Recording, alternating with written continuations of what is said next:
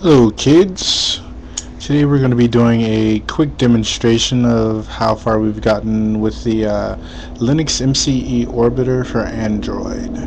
We are utilizing QML, Necesitas, and Qt to leverage all of that stuff and give us an APK which can run LinuxMCE code, specifically the orbiter, on a phone. It's been demonstrated to work obviously on Harmattan already, and now we're moving on to other phones such as Android and hopefully soon iOS. As you can see here, it's a splash screen. It's loading up. I have a particularly low-end device, so it takes it a moment. Anyways, so splash screen's loaded. It automatically connects in my case because, well, you'll figure that out when you install it. Anyways, home screen. Hello, home screen.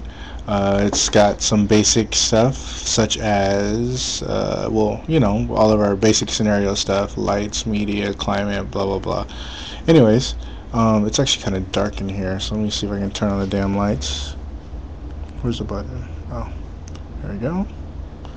Bada bing. You may have seen that little menu pop up. That's how most of the stuff on Android really is going to have to be implemented. We do not have a lot of real estate on the phones, and so as such we'll need to make pop-ups and things like that to handle some of the extra functionality that we get from LinuxMCE. So I'm gonna just do a quick run through showing some of the functionality, starting off with just showing we've got our automatically reacting to things. As you can see, I just started a video and it brings up the video screen. Not much to show on this screen. We've got buttons for play, pause, etc. There's not a lot going on at this point. I haven't really implemented too much. I'm still trying to figure out the best way to lay out stuff on the screen. Anyways, so that's like a quick example of videos.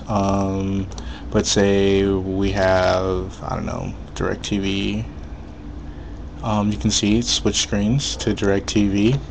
And I'm noticing something interesting.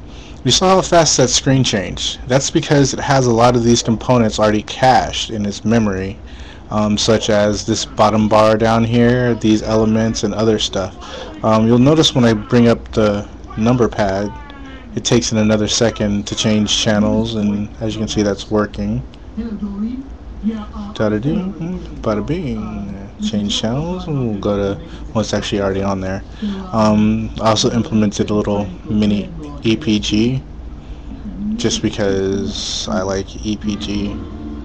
Anyways, it runs a little crappy. Once again, don't know if it's my phone or if there's something in the code. It's pretty basic, so I don't know why it would be weird. But as you can see, it works. Ooh, I want flat, sexy abs. Anyways, there's that. I think I had it for audio too somewhere.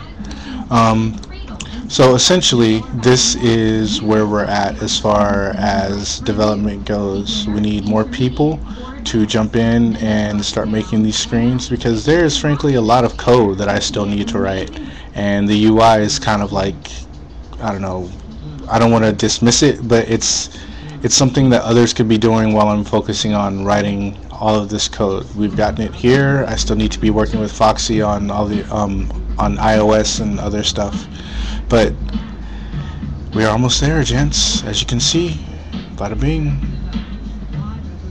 Anyways, before Google bans my video for being, I don't know, illegal or something.